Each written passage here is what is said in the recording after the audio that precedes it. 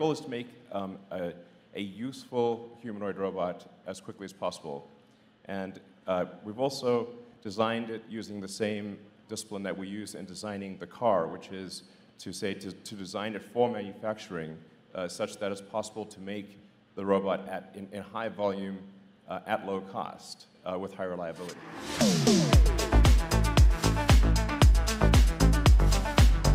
I think the bot got some moves too. Whereas Optimus is designed to be an extremely capable robot, but made in very high volume, probably ultimately millions of units, and it is expected to cost much less than a car. I'll just bring it directly to the right here. I would say probably less than $20,000.